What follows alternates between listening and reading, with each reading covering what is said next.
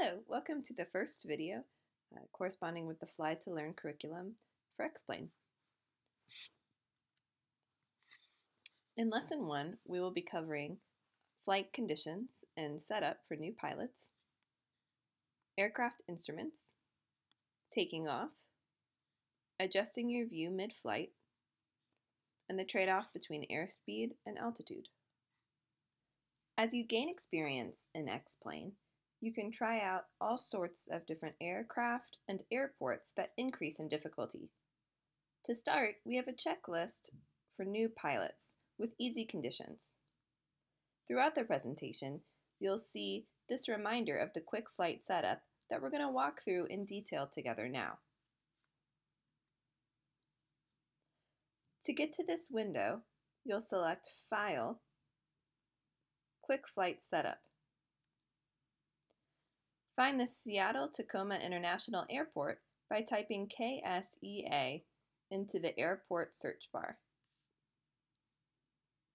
To select your aircraft, the Cessna 172SP, double-click on General Aviation.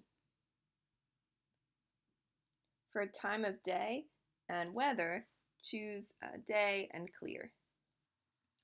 If, once we start flying, you have a hard time seeing the white navigation box that allows you to control the plane, you can select a few clouds from Quick Flight Setup. This will make it a little bit easier to see the outline of the navigation box. When you're finished, click Fly with these options in the bottom right corner of your screen. But before you do, make sure you click this checkbox. Show this window on every startup of X-Plane. We will go through this quick flight setup together in just a moment when we practice taking off. First, let's take a look at the instruments on your instrument panel. These will be on the bottom half of your screen the majority of the time that you're flying. The first instrument we want to point out is the airspeed indicator. This indicates how fast the airplane is moving relative to the surrounding air. In a future lesson, we will discuss the difference between your indicated airspeed and your true airspeed. The attitude indicator shows the attitude of the airplane relative to the horizon. As you tip the nose of your aircraft up, this instrument will read more blue, and as you tip down, more brown. Your altimeter shows how high your airplane is above sea level. The large hand represents hundreds, and the small hand represents thousands. Your coordinated turn indicator indicates the rate and direction of turn as you fly. And the heading indicator shows the heading of the airplane compared to geographical north. Lastly, the vertical speed indicator reports the rate that the aircraft is climbing or descending. At the top of your instrument panel, you'll see a compass, which reports the heading of the airplane relative to magnetic north.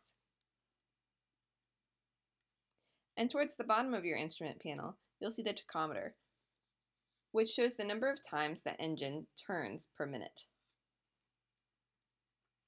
We will be learning more about these instruments in detail as we work through the lessons. If you need a reminder about what these instruments do, you can turn on Show Instrument. We will walk through this in just a moment. Let's go ahead and open up X-Plane.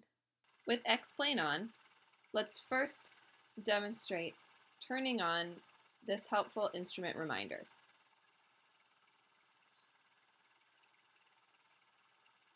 Click on About, and then Instructions, and select Show Instrument Instructions in the cockpit.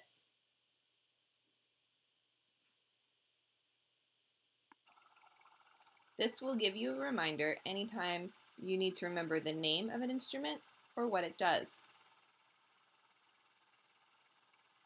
Ready to learn to take off? Start by ensuring that you have the correct aircraft and airport. Select File, Quick Flight Setup, type KSEA into the airport search bar, to select the Seattle-Tacoma International Airport. Make sure you have the Cessna 172SP aircraft selected, and select Day and Clear. Let's fly with these options. Click P to pause the simulator. Press B on your keyboard, or click on this brake light to turn the brakes of your aircraft off. Use the down arrow key on your keyboard to reveal the throttle. We are going to push this in all the way to turn our throttle to full power. You can also use the mouse wheel or the F2 key, but only if you are unpaused. Go ahead and use our mouse to push that in all the way. And use the up arrow key to resume view. Click and a box will be revealed around these crosshairs. That's how you know you can control your plane. The plane is going to want to drift to the left naturally, so start with your mouse slightly to the right of these crosshairs. You can now press P to unpause, and you can start taxiing down the runway.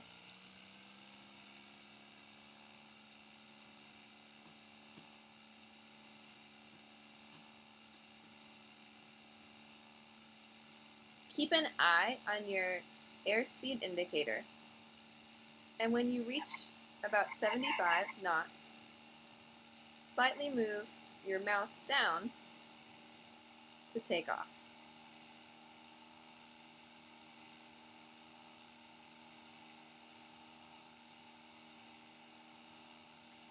You're in the air!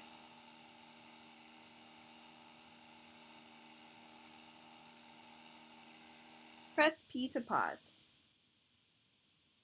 To restart a flight, click File, Quick Flight Setup, and simply, again, select Fly with these options. Go ahead and practice taking off until you successfully take off at least 3 times. Next, let's talk about flight views. X-Plane offers different angles for you to observe your flight. Once you get into a successful level flight, go ahead and click P to pause. Let's demonstrate the different views you have around the plane. If you click E, your camera starts to move around the plane with an orange triangle showing which view you're in. Q will rotate the other direction, and W will bring you back to your original pilot's view. Clicking Shift 8 on your keyboard allows you to see from behind your plane. If you want to fly in this mode, make sure you click again to reveal that control box.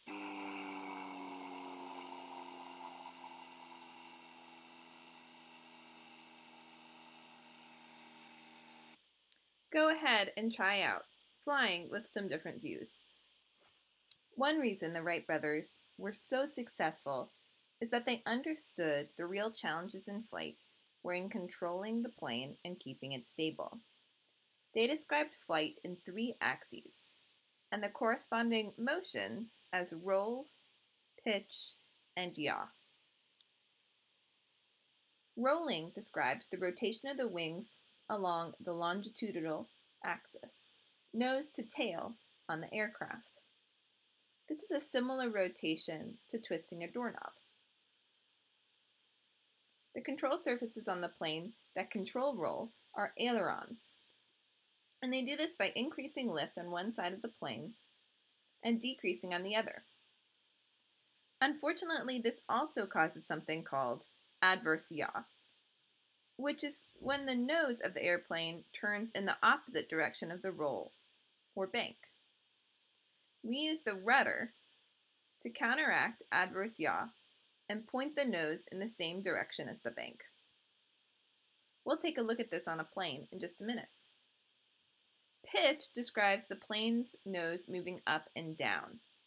You can think about it like a boat pitching on the ocean.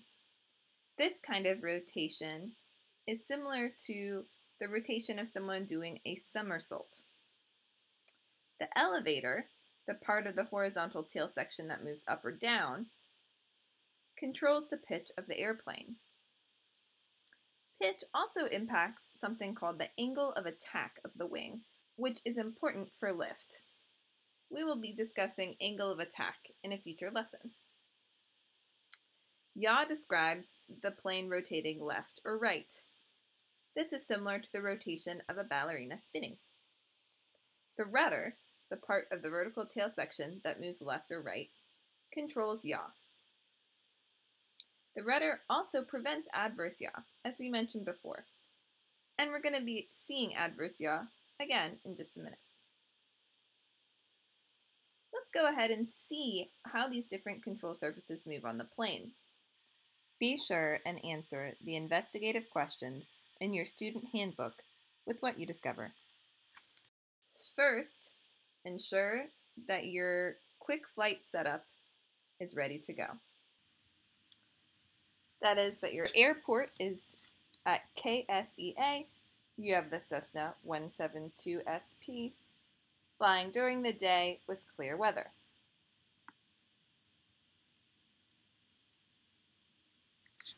Select Shift 8 to see the back of your aircraft. You can right-click to rotate your view, click on the screen to get the control box, and then press P to unpause. Make sure that your brakes are still on. Try moving your cursor up and down. Write down what you see. Now try moving your mouse to the left and to the right. Note not just the ailerons on the wings, but also the rudder on the tail. Be sure and answer the investigative questions in your student handbook with what you discover. The last thing we'll be covering in Lesson 1 is on kinetic and potential energy. As a pilot, you need to be concerned about energy management. Your airplane runs on fuel, and this fuel has a great deal of potential energy. Once you start the plane, the engine converts that potential energy in the fuel into moving or kinetic energy, which is seen by the propeller turning in the air. As you add more fuel, by pushing in the throttle further, you can see that kinetic energy in your tachometer increasing. The plane, pulled by the propeller, will move faster down the runway and lift off. If you apply full throttle, the plane is going to do one of two things: go faster or go higher. If you decide to go faster, the plane is converting the fuel, or potential energy, into kinetic energy, or speed. If you decide to go higher, the plane is converting the fuel, or potential energy, into altitude, or a different form of potential energy. It's the same thing as when you pedal your bike down a hill. At the top of the hill, you have more potential energy from gravity. And as you ride down that hill, you're converting that gravitational potential energy into kinetic energy via speed. It is important to note that not all potential energy becomes kinetic. For example, some of that potential energy is going to become heat and will not contribute towards speed. Let's go ahead and demonstrate what we've been discussing. Navigate to Quick Flight Setup. We are in the Seattle-Tacoma Airport with the Cessna, flying during the day with clear weather. However, this time we want to start in the air. So select the Location menu and select Global Airport. We want to approach from 3 nautical miles.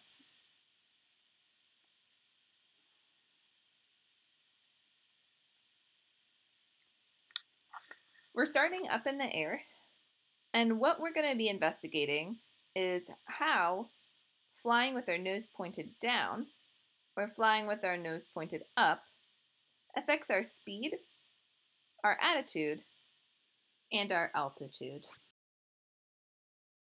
So go ahead and start by jotting down what these three instruments look like during level flight. Note you don't have to be concerned about the actual values, just generally how the arrows are arranged or the instruments look. Next, we're going to fly with the nose pointed down for 3 seconds. Note that pointing the nose down involves moving the mouse cursor above our crosshairs.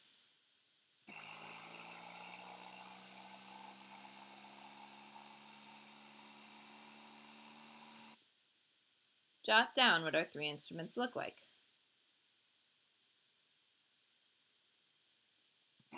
Next, bring your plane back into level flight.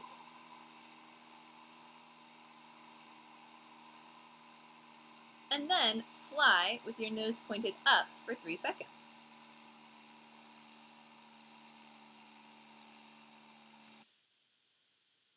Now take a look at the airspeed indicator, the altimeter, and the attitude indicator.